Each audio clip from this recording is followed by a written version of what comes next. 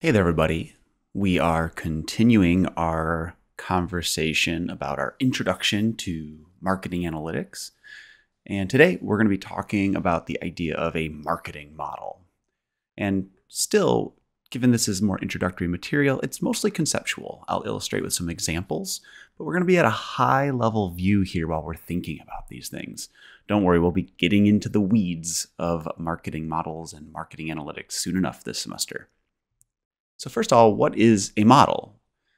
When we say the word model, we simply mean it's a simplified version of reality. Like literally, when you think about what a model is in common language, it is always a simplification of something real out there in the world. And we use models all the time in our lives, right? Like in relationships, some people have some intuitive sort of if-then rules about how dating operates, about whether or not someone likes you. These are simplifications of reality, right? Little simplification rules that make things easier to sort of make decisions in the real world. Sports, similarly, like maybe if you're a baseball player and you know what the count is, you can anticipate what the pitcher is going to throw, or whatever sport we're talking about, so you can also anticipate what your reaction should be. Or maybe even when it comes to weather, right? For example, in San Diego, where many of us are, we might just guess that it's always going to be sunny every single day, right? A simple model. Of course, sometimes we might be wrong.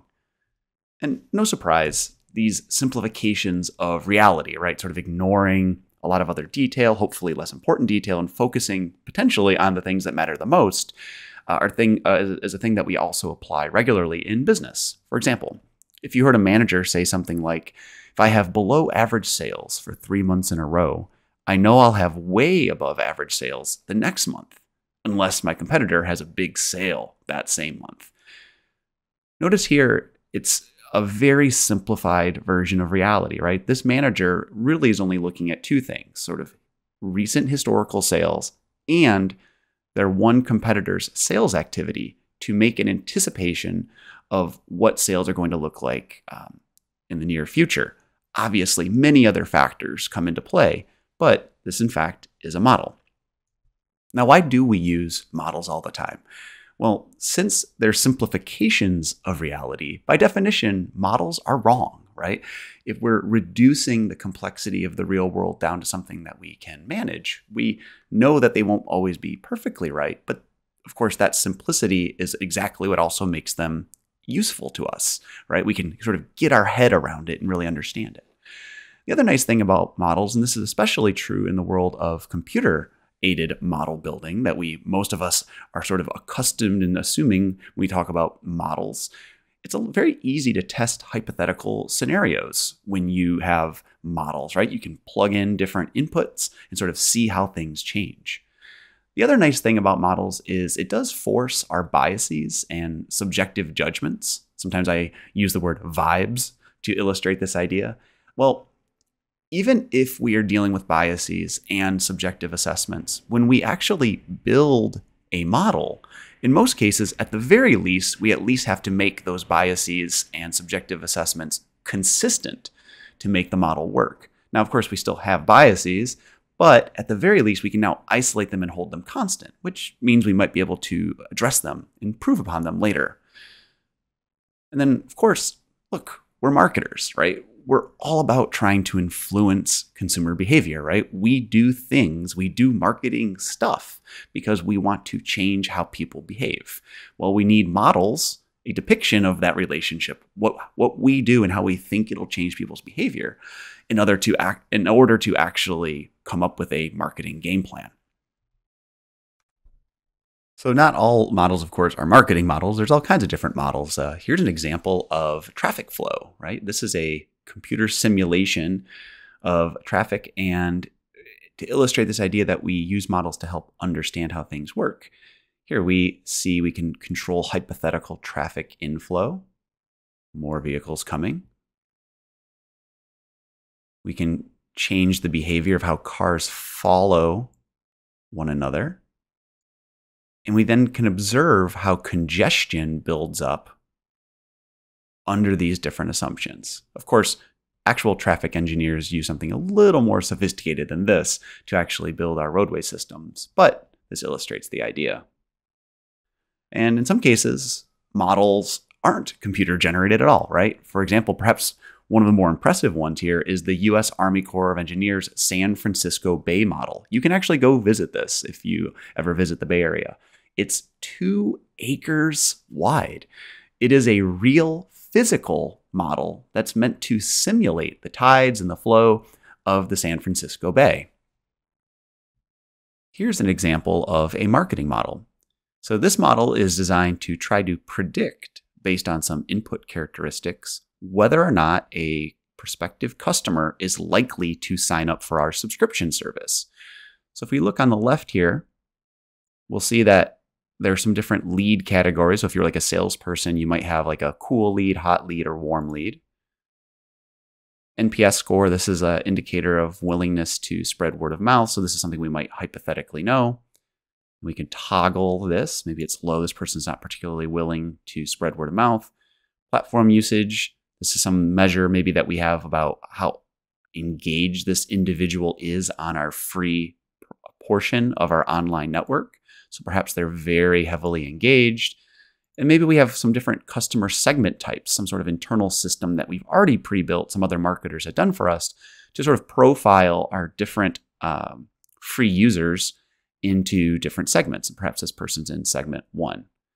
And it turns out if they're a warm lead, unlikely to really recommend or give word of mouth, but they're very active and they're in segment 1, this model, remember there's math hiding underneath here, says there's a 99% chance that this type of person will subscribe. Great. If you're a salesperson, this would indicate if you happen to know these properties of a prospective person that you're trying to upsell to, you definitely would want to target them. Let me illustrate another example of a marketing model that was used in the real world. This comes from the telecom industry.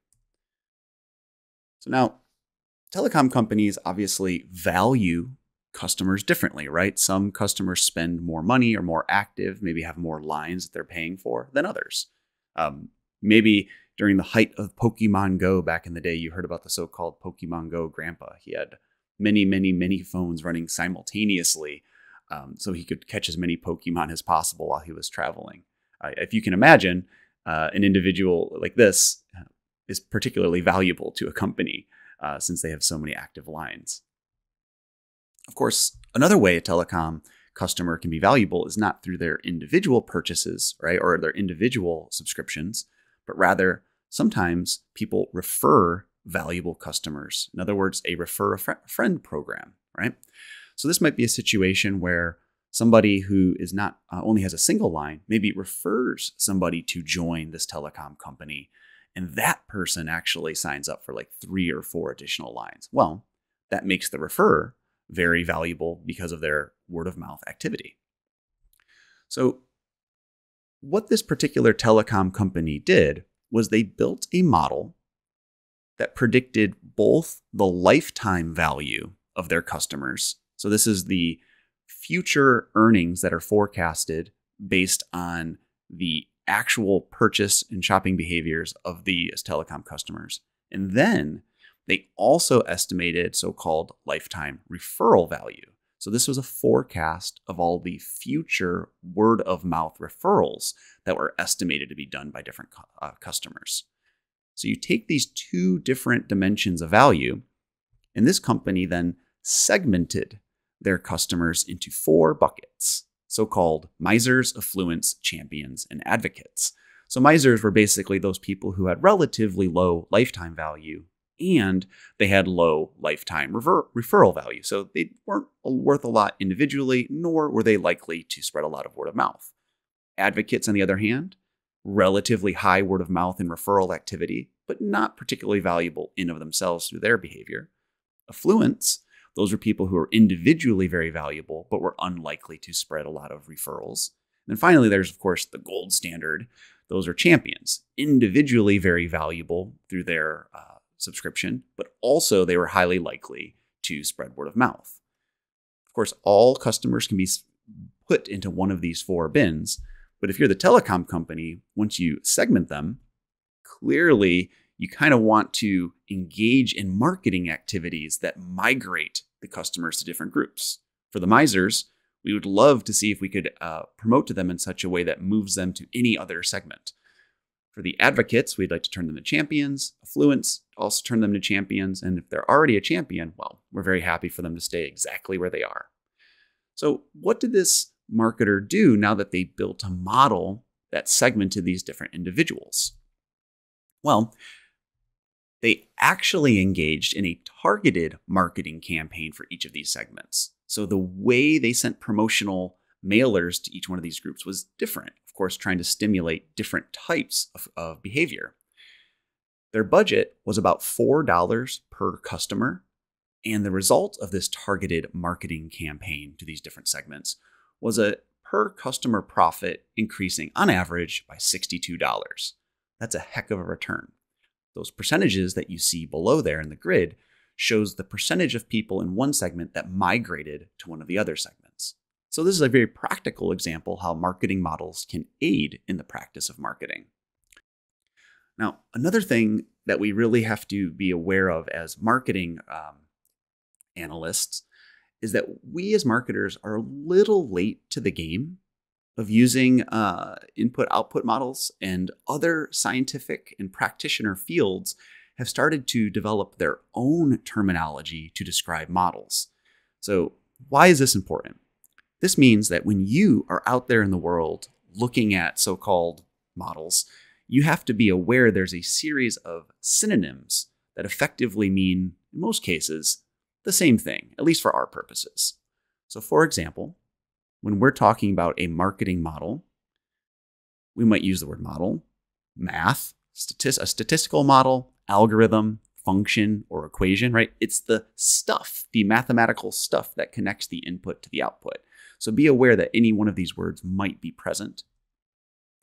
Also, the word marketing input is not always going to be the phrase that's going to be used. You might also see synonyms like input, predictor, independent variable, or IV, or simply X. And then more commonly, as data science and machine learning has grown as a field, the word feature. These are all words that when you see them present, your brain should fire off and say, oh, those are probably the inputs into the model, the things that are going into it. On the output side, so-called predicted outputs like sales, profitability, whether or not a customer buys, well, the other kind of words that you might see rather than predicted output are output, outcome, dependent variable, or DV, or simply Y. Right? Some of these you might already recognize, and some of these might be a little less familiar. But it's important that we have the ability to understand, despite slightly different terms, we're typically talking about the same thing. Let me illustrate this by way of a seemingly complex example. So what in the world are we looking at right now? Well, what we're looking at right now is a neural network built in TensorFlow. What is TensorFlow? Well, TensorFlow is something that you probably, without realizing it, interact with almost every single day online. It's a end-to-end production-grade machine learning platform. Production grade meaning it is actually used to be deployed in the real world by enterprises and organizations who are using machine learning models in day-to-day business transactions. So this is called the TensorFlow Playground. If you Google that phrase, it'll take you to a little animated interface where you can actually see something like this and play with it. You can't break it, you can build it, and it's kind of fun. Now, for our purposes, when we look at this screen here, it might look a little intimidating at first, right? We see features, layers, outputs, and all kinds of dots and colors, and it's a little potentially confusing.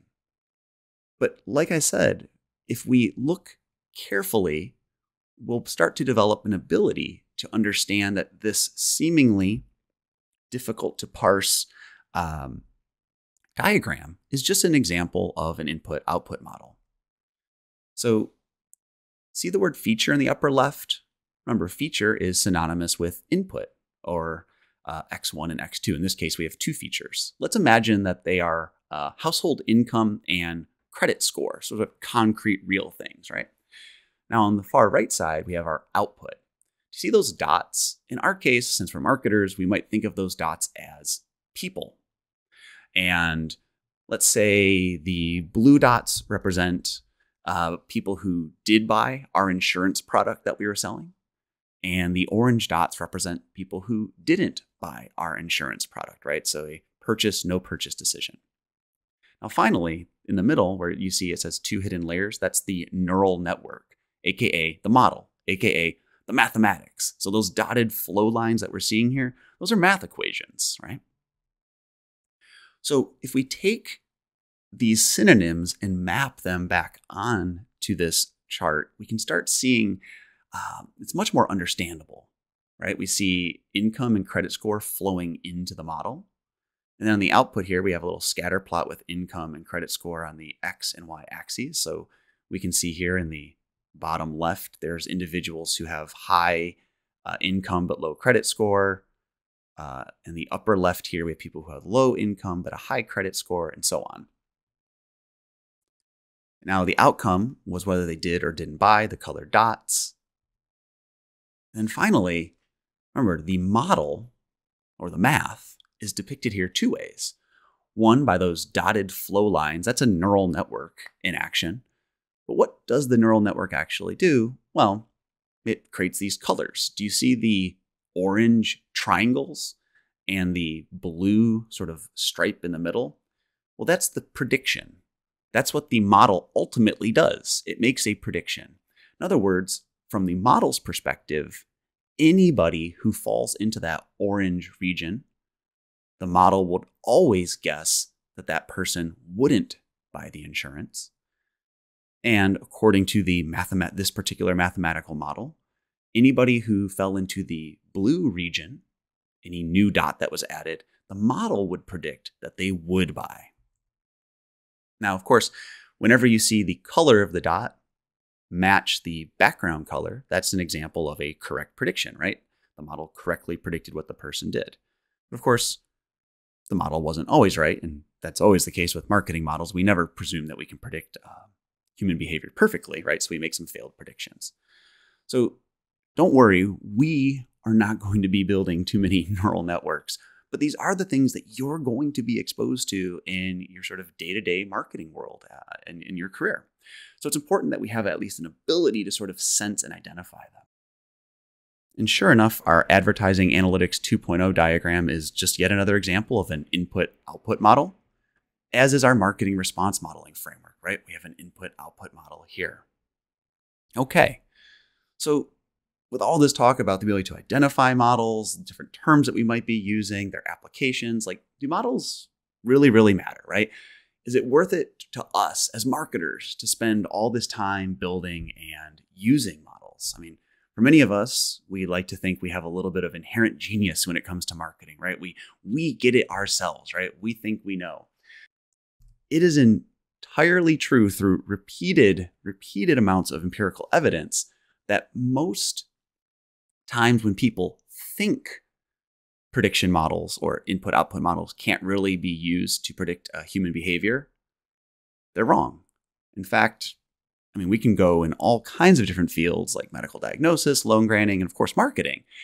Even really, really simple input-output models almost always tend to outperform complete expert judgment. In other words, vibes. In fact, even models that don't have data, meaning if you literally just take people's expert judgments and you write down their logic of how they're making those assessments, and you build a model based on nothing but that, even those types of models, called subjective models, tend to outperform just raw expert judgment. So this alludes back to a point I made in the beginning of our conversation, where even if you have biases and judgments in a model, at least they're held constant. And typically, it appears that when you hold those constant, experts' judgments actually improve. Now, we can't just leap to the conclusion that models are always more effective, right? Just because you built a model doesn't mean you necessarily built a good model. So, how exactly do we make such an assessment? Like, how do we know when models are considered good or poor? Well, let's look at an example here from the data journalism website 538. Here's what they say. Forecasts, which are things that are generated from input-output models, have always been a core part of 538's mission. They force us, and you, to think about the world probabilistically rather than in absolutes. And making predictions improves our understanding of the world by testing our knowledge of how it works. Right, input-output models make predictions. Now, one of the things that 538 does is they make an enormous number of predictions related to sports outcomes. Like, they basically predict who is going to win every single upcoming Major League Baseball game, basketball game, football game, hockey game, and so on. So what we're looking at here is a diagram that takes all of their predictions over history. Notice that there's some blue dots kind of chasing along that dotted line. What do these blue dots represent? Let's just focus on one. Notice that that dot's about at 75% for forecast and 71% for what actually happened. Here's how we interpret that. Inside that dot basically represents 28,529 observations. In other words, that's how many forecasts for games that 530 has made since its inception, where approximately they had a 75% forecast of something happening. So say the Warriors beating the Chicago Bulls on any given particular year. Maybe there was one particular game where they said they have a 75% chance of winning. Well, across those 28,000 plus times, if they said something had a 75% chance of happening, well, that means they will be wrong sometimes. In fact, they should be wrong exactly 25% of the time, right? They should be correct 75% of the time because that's what their forecast was, a 75% chance. And what you can see here is an assessment of how well their model is calibrated. They said things had a 75% chance of happening, but they actually happened 71% of the time. It'd be perfect if it was 75 and 75. So there's a little difference there. But overall, and you can notice those blue dotted, those blue circles are matching right up against that dotted line. That indicates that 538 has a very well-calibrated model. Things tend to happen as often as it predicts it's going to happen. So this is one of the ways that in the long run, we can assess whether or not our models are good. And one of the things that we should keep in mind here is when we say good model, is we're not saying a model is always going to be correct. That's basically impossible. Rather, what we really want are models that are really well calibrated. They're accurate with their uncertainty. So if we were building a customer prediction model, like trying to predict which customers will or will not buy, say, an insurance product from us, for all of the customers that we predict, say, have a 90% chance of buying, well, kind of following the exact same logic here as 538 did. Well, if we say there's a 90% chance, if we look at all of those customers, say, in a year, 90% of them should have bought our insurance product and 10% shouldn't have. That would mean that our predictions are accurate. Similarly, for the customers that we said there was a 50-50 chance of them signing up, a year later, when we assess the numbers, we should see exactly that. 50% of them did, in fact, buy our product and 50% did not. In other words, when we're trying to identify the best model, what we really do is we make concrete predictions based on that model of what we think is going to happen in the real world. Then we observe what really happened. And of course, the closer of what we predict is to what really does occur, that means we minimize our error, right? And I hope that follows basic intuition. Good models are those that generally make predictions that are close to reality. Oh yeah, and we also have a preference for simple models rather than complex ones. And what do I mean by complexity? In most cases, that literally just means mathematical complexity. Look at these two examples of models. There's a linear model on the left and a neural network model on the right. Which one would you characterize as being simpler? I hope you picked the one on the left. And sure enough, we also have a preference when we pick models and identify good models. We like to keep it simple as well. We only chase after complexity when it absolutely drastically improves our prediction performance. And that's good news for us as marketing analysts. It turns out in our field, very simple models actually can outperform overly or needlessly complex models. So consider there's this paper from Green and Armstrong in 2015 about sales forecasting. What they did was they compared basic sales forecasts. So imagine all the different things that a company normally does to anticipate what sales are going to be in the next year, next quarter, and so on. Some of those forecast models are very, very, very simple, very basic. Some can be ridiculously complex. They directly compared simple versus complex sales forecast models and then observed, well, which one was right or which one had less error more often. And what they found was that model complexity actually increased the error of sales forecasts. In other words, adding more complex math didn't improve the forecast. It actually made it worse. We've actually found this to be true in other fields as well, like clinical drug trials, like trying to test to see which medicine or which vaccines are more or less effective. Researchers in that field found that there was no performance benefit for using machine learning over simple logistic regression. For now, if you're not sure what logistic regression is, just trust me when I say it's a simpler mathematical form than most machine learning models. Okay, so now that I hopefully have motivated you to believe that models are really important and we have some intuition about how we assess which models are good or poor, well, if models matter, that would imply that we often need to communicate models to one another in the marketing field. How do we do that? The most common ways that we usually depict models and to communicate them are simple verbal, box and arrow, graphics or visuals, mathematical, or spreadsheet models. Let's go back to our earlier example of the Bluetooth speaker-enabled fanny pack to sort of situate our thinking here. And let's imagine that we are trying to understand how some marketing activities, inputs, will impact our sales, our total sales of our Bluetooth-enabled fanny packs. Well, here's an example of a simple verbal model. Increasing the number of jammy pack styles will start to drastically increase total sales, but only up to a point. Also, if we increase the amount of money on banner advertising for the jammy pack, we won't see any benefit until people see the ad several times. Look, it's just a couple sentences, but right inside of that, can you identify the input parts of the model? Can you detect the output part of the model? And of course, it's imprecise because we're using just words, but can you see the mathematical part or the thing? How do we think those two things are connected, I should say?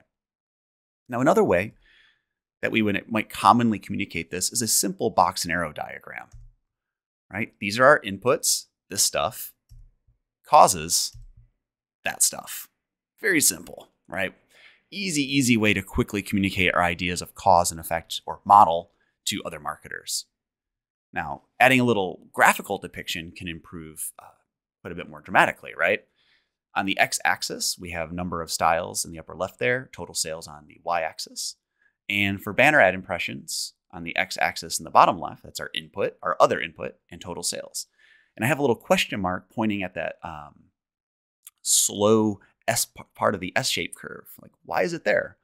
Well, if you recall what the individual said with their theory about sales was they thought it was going to take a while for the banner ads to be effective, right? People had to be exposed multiple times. So that would make sense that at first, as you increase banner ad impressions, total sales, at least you're anticipating, won't go up. Now, the big major disadvantage of all these previous approaches is that it's imprecise, right? It's easy to use our words, easy to show a hypothetical picture or a diagram. That's wonderful. It's a great place to start. But the big issue is the lack of precision. We never actually said this many styles causes this much sales, this many banner ads cause this many sales. So that brings us where we want to introduce some mathematical precision. Notice how I have taken the sort of visual depiction and now we actually have a mathematical model. In that blue section here, we could push in a number, right? Simply type in whatever number of styles, and that'll help us make a precise prediction for our result in sales. Similarly, here's our math equation for the number of ads and the impact on sales. Now, a very reasonable thing to wonder right now is like, well, why are these equations what they are? Like, why are those numbers there? And that's fine. For now, we are just assuming that these equations were handed above from on high. Someone else built good mathematical equations and gave them to us. What we need to appreciate here is that we have a lot of precision now, right? We can make really precise forecasts now that we actually have a mathematical model. And here's a multivariate example.